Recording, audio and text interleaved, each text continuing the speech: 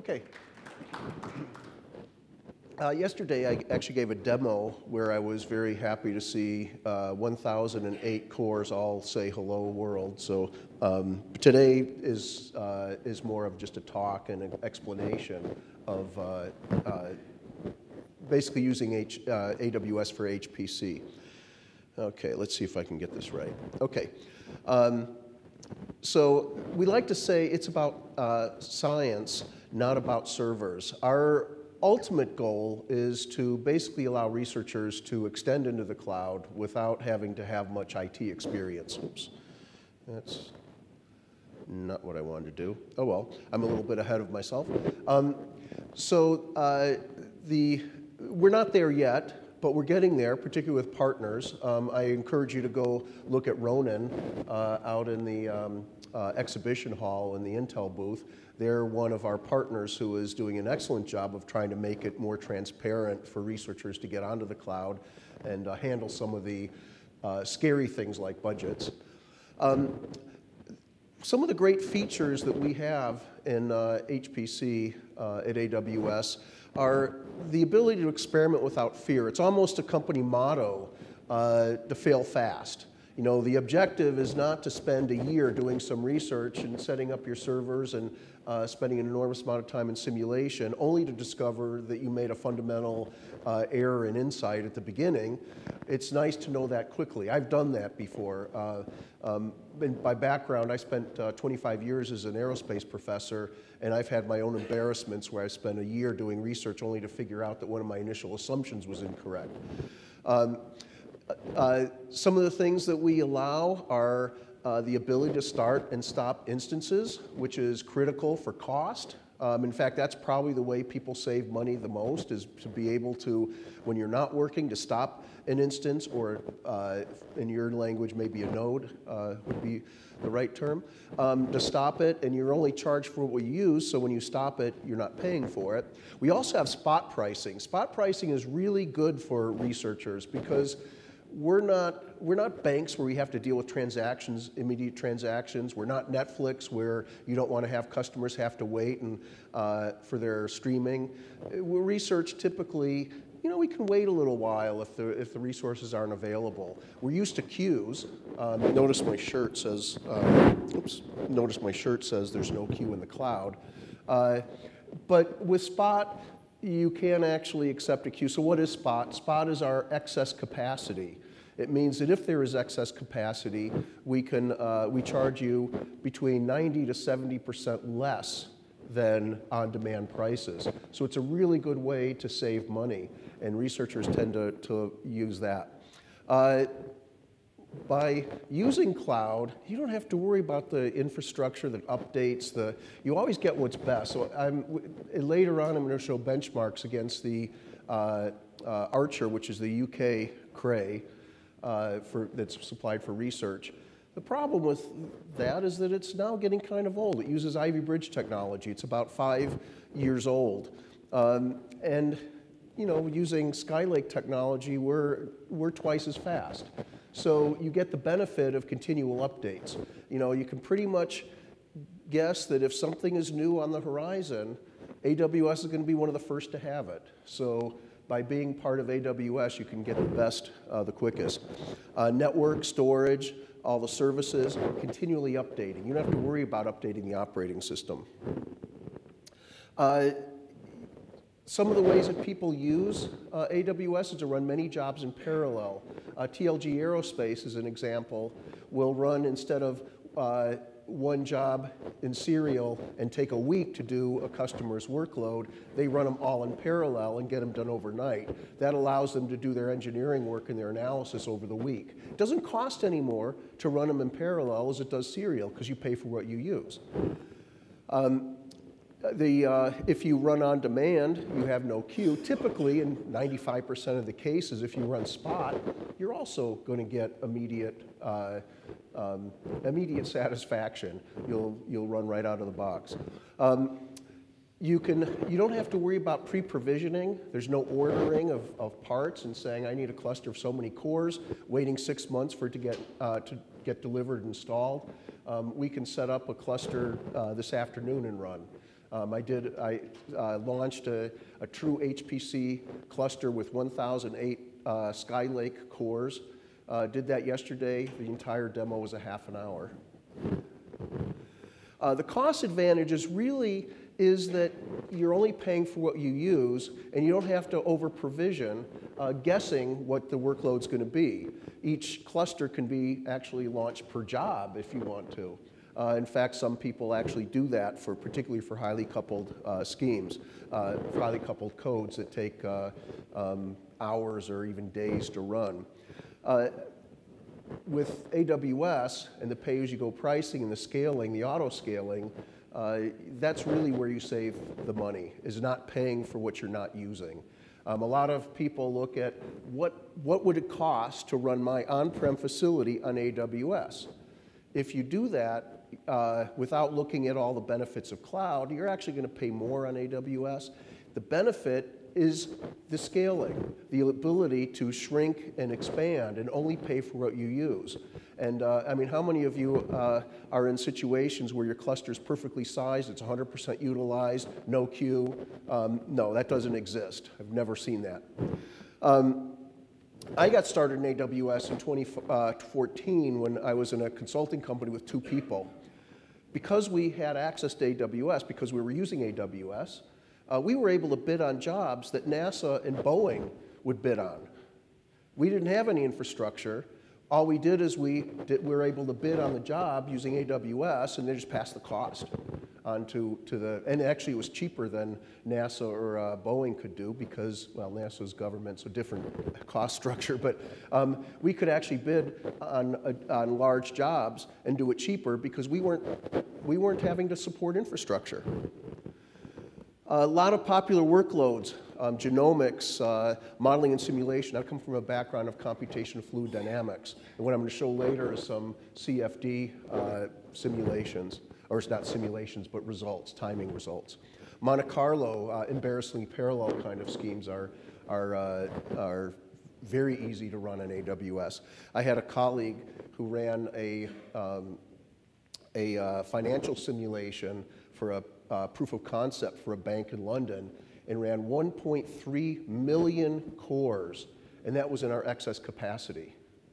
So the amount of resources is sort of astronomical. Some of the important enablers is we have a variety of choices for node types. For example, you can choose how much memory you want per core. Our classic compute would be 4 gigabytes per core. But we also have high memory instances if you have applications that require more memory. It's 16 gigabits per core. We have some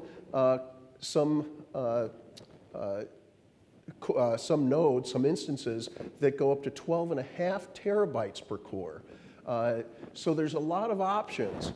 We have GPUs. We have, for those that are really adventurous, FPGAs. Those are field programmable gate arrays. I've seen some very interesting simulations. While they look very expensive when you look at the price, because you can tailor it for your problem, they end up being cheaper than using a classic Skylake or whatever Intel chip. We have choices between Intel, AMD, ARM type processors. So depending on your workload and what you want, how efficient you want it, you have lots of choices.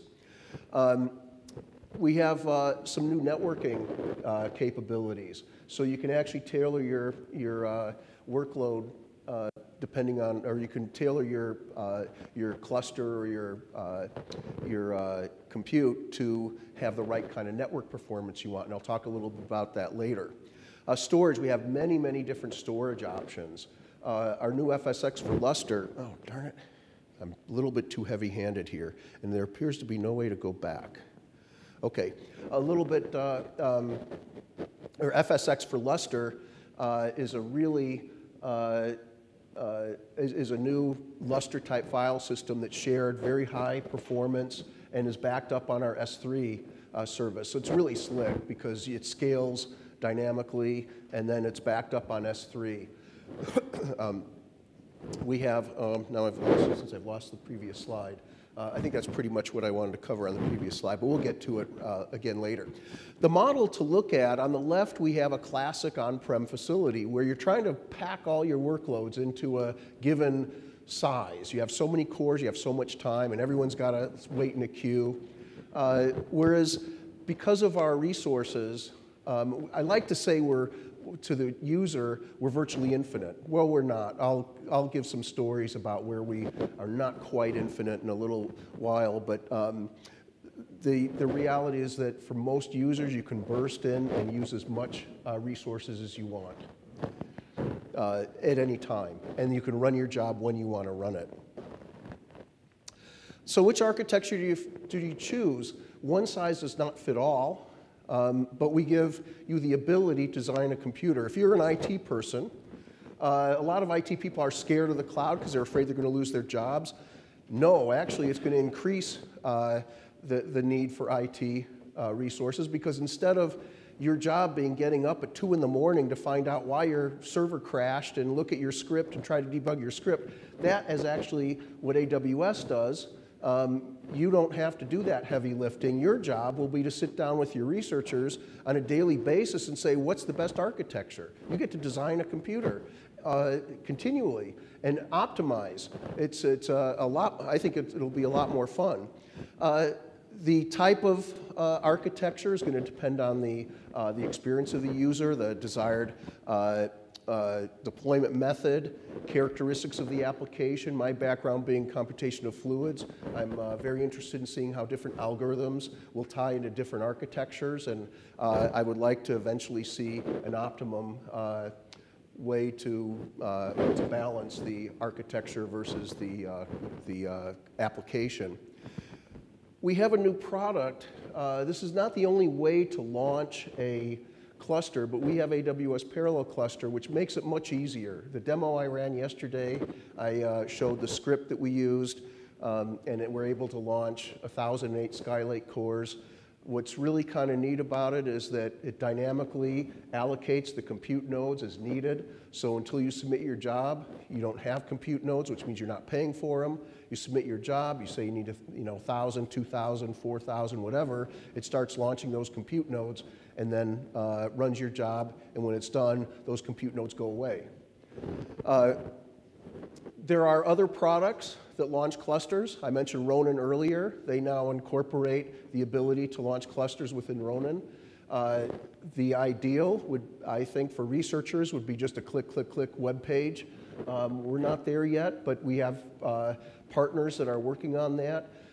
There's many different ways to launch a cluster. Parallel Cluster is our choice. It's built on AWS CloudFormation. The thing that's really neat about this to me is that with a 30-page configuration file, I can change how many nodes I want. I can change the type of node. I can change the storage choice from, let's say, a shared file system using NFS on the head node to a shared file system using Lustre. I have so many choices that I can do interactively. I can change my network speed. I can do all this with, I said interactively, I'm sorry, in the config file. Just one line of code, and I can change my architecture significantly. And it's very easy to do, and I can launch it, and 5 minutes later, check it out. Not what I wanted, kill it, launch another one. In terms of computation, what I'm talking about today is mostly cluster HPC, or tightly coupled schemes. This is where a particular code requires communication with all the processors that are involved. That's as opposed to grid HPC, or loosely coupled, embarrassingly parallel codes like Monte Carlo schemes, where each thread is totally independent of the other. There is no need for communication.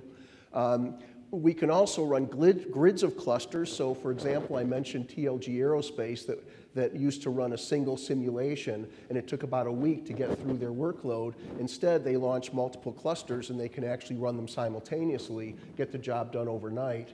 And instead of waiting a week, basically overnight, they have all their results. Grid computing examples. Large Hadron Collider in CERN uses us to do some data analysis. That plot in the lower left, or in the mid-left, sorry, mid-right, I'm backwards here, mid-right, shows their workload. You can actually see a weekend when everyone was off. But that's their workload over time. If you were going to buy a facility for that, that's a little bit hard. What do you choose? If you pick the plateau, let me see if I can do this. If you pick the plateau here to size your machine, well, you're going to have a huge queue later on when the workload comes in. If you pick something up here to cover the maximum, you're going to have a lot of excess capacity that's wasted and a lot of cost in that. So how do you choose that? Well, this lower plot shows us the white line here is the total CPU used. AWS, by using auto-scaling, follows exactly the workload. You're only paying for what's being used. So it's a very, very cost-effective means for a project like the Large Hadron Collider. Clemson University used 1.1 million vCPUs. Let me quickly define a vCPU, because this always confuses researchers. If you look at your Intel chips, or Intel selections, everything is listed by vCPUs. And oh, geez, it takes nothing. I should put this down in between. The vCPUs are threads. Intel has such high parallelism within each CPU that they allow 2 threads to run through each CPU. When you're doing high-performance computing, typically you're using the math coprocessor quite a bit. And so you're using the same registers, the same parts of the chip, so it doesn't really help to hyperthread. So we usually turn off hyperthreading. It's automatic now. I'm a little bit in trouble. Maybe it's telling me I need to hurry. Anyways, 1.3 million vCPUs for natural language. Tightly coupled schemes. This is the cluster computing. The line up the middle there that's kind of faint, that's ideal scaling. That's if everything was perfectly parallel. Well, you have a lot of things within the code. You have network latency. You have memory latency. Actually, most codes are memory latency, not network latency. Network latency is always blamed, though. This is for WRF, which is a weather code, and that darker blue line shows the scaling relative to the ideal performance. Computational fluids. This is ANSYS, similar plot. Okay.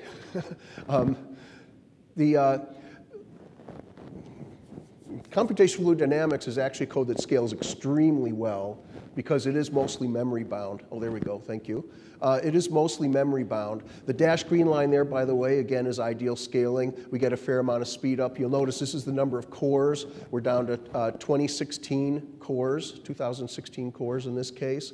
And it's still scaling quite well.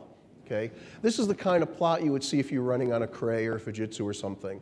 The turning point where you start to get an excess is actually a little bit, or that's where you're going to see differences in different architectures. And I will talk a little about the network if I have time, because that's always a question people have. We've had a lot of innovations lately. I would have to say, if I were to simplify or give a simple description of how HPC evolved on AWS, I would almost have to say that researchers found AWS first. And then AWS is now starting to look at research as being a very important part of our product line. And so in the last year, we've launched, as I mentioned, Parallel Cluster is our cluster management, fully managed HPC cluster tool. We also have our high-performance shared file system, FSX for Lustre, which I mentioned. We have high clock speed compute instance, the Z1D, which is sustained 4 gigahertz. We have our network instance, high bandwidth instance, C5N, which has 100 gigabit per second networking capability, and this is per node. Okay, our network is very different than most. It's not a backbone. It's not a what you get with InfiniBand. Instead, it's a point-to-point. We have our high-performance interconnect, EFA, elastic fabric adapter, which has halved our latency. We have, again, a parallel cluster. We also have a multi-node parallel job support for AWS batch. So people doing genomics can actually do a scheduled process where you'd have different compute nodes doing different tasks in a schedule, basically supporting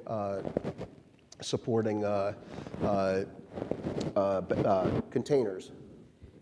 Okay, here's an example of what EFA does. This is a CFD code, Metacomp CFD++ on a 24 million core. This was actually done for fun. I don't think the Klingon battle cruiser will ever fly in the atmosphere, but it is kind of a cool little plot.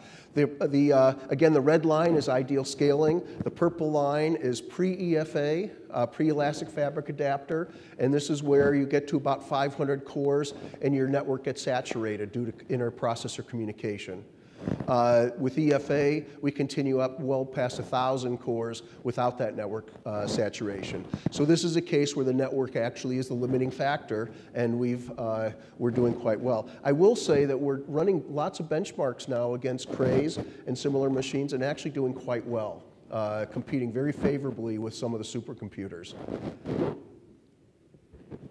So let's look at do some scaling benchmarks. So we ran Archer, which is, as I mentioned, a little bit of a dated machine, so we expect to do better. And AWS, we use the Z1D, which is our 4 gigahertz, 24 processors per instance.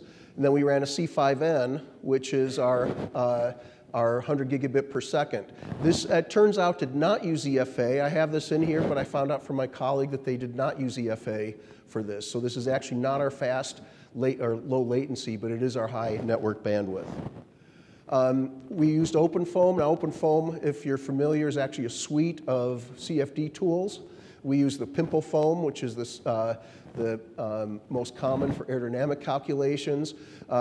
When you do calculations, you need to play around with the process in the calculation. It's not just a simple turn the switch and go, because each architecture is going to have a little bit better performance with different methodologies within the code.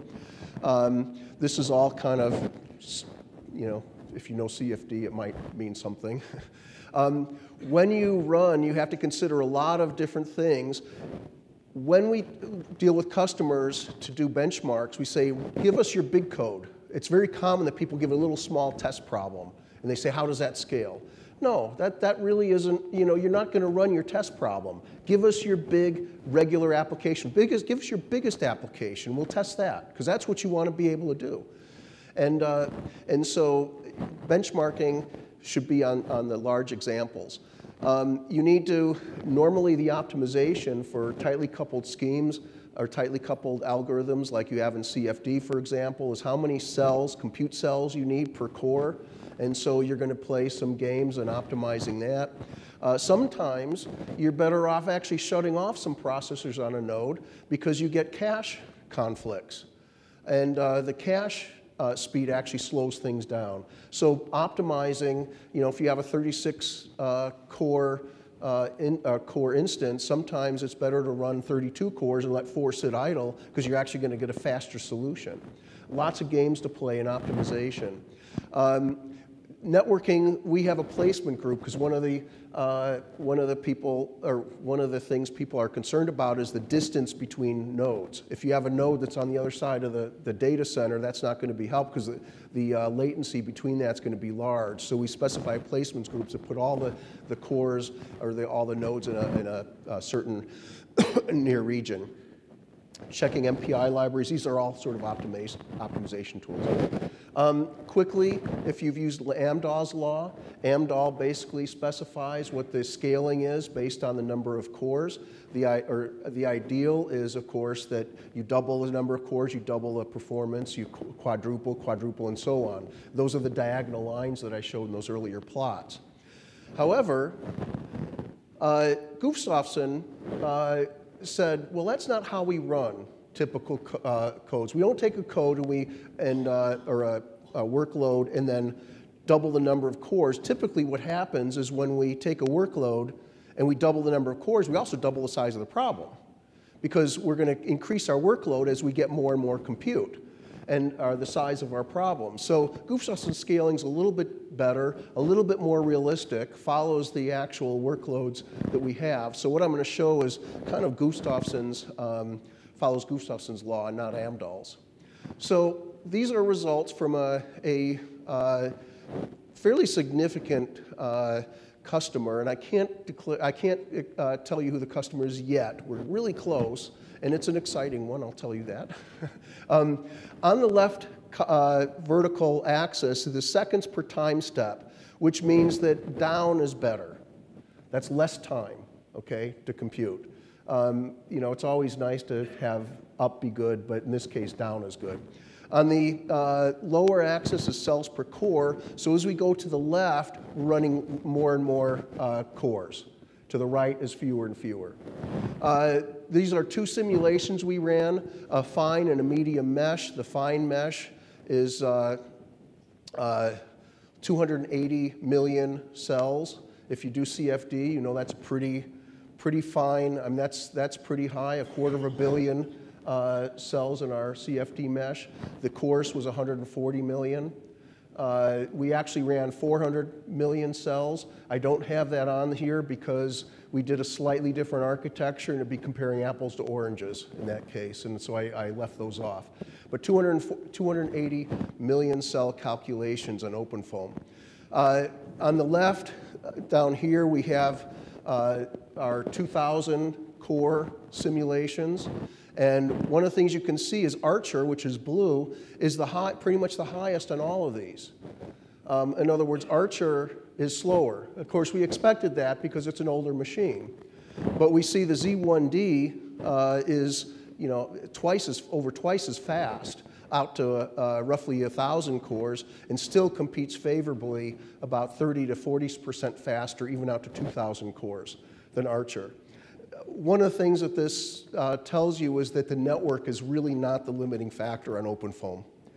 In fact, openFOAM, the way it's written, does a lot of file writes, and the file writes are the limiting factor. But we have, with our FSX for Lustre, and the fact you can have local disks really helps with openFOAM. Latency, it's really a measure of latency, and everyone blames the network interconnect. And as I try to explain, it's actually rarely the latency, the network interconnect. It's usually the memory. That's the most common cause of latency. But also non-parallel code. That's actually the worst. A lot of researchers will come in and say, hey, you know, I just ran on a 16 processor and to run any faster. Do you have any parallel code? No? Okay, well, you know, you have to have a good parallel code. There are codes that do not really run as well on AWS. We found that the codes that do quantum mechanics, like Quantum Espresso, do not scale terrifically well. Beyond about 4 to 6 nodes, you're going to start losing performance. But CFD runs extremely well. Weather codes run extremely well. So a lot of things will scale well to 2,000, 4,000 cores and so on. Okay. I want to acknowledge Dr. Neil Ashton of Oxford University. He actually did the openFOAM calculations for us with his access to Archer. Stephen Sachs at AWS did the 400 million cell cases, which I did not show because it'd be a little bit of apples to oranges. I do want to close out one thing. I did mention that we like to think of ourselves as an infinite resource. We actually became so popular that our Z1Ds and our C5Ns, actually in our P3 GPU nodes, as soon as they hit the market, they got saturated. We, of course, are fulfilling those needs rapidly, and so now you can, now it's not as big an issue. I do want to mention that because I did feel like I was a little bit of a liar earlier when I said, oh, you can just go on to C5Ns and grab as many as you want, and then people started getting hosed. But we've corrected that issue. We just weren't expecting that much interest in them, and so we're expanding rapidly. The interest has really taken off. This researcher's handbook gives you some basic guidelines on how to get started on AWS from a researcher's perspective. I will say that although it's 2 years old, at AWS, that means it's rather dated. Doesn't have things like parallel cluster in it. Doesn't have FSX for Lustre. Doesn't have our C5N, Z1D. So it's a little bit behind, but it's a good, you can download it to get an idea and get started. And on the next slide, I'll have a little bigger URL, so if you want to grab that. So you can download that for free. Okay, so I've left 16 seconds for questions. That was on purpose, actually. I'd like to thank you for your time, and I'll be around if you have any questions. I can give you my business card. I'm based in London, but you know, ignore the time difference, and I'll get back to you if you have questions. Okay, thank you.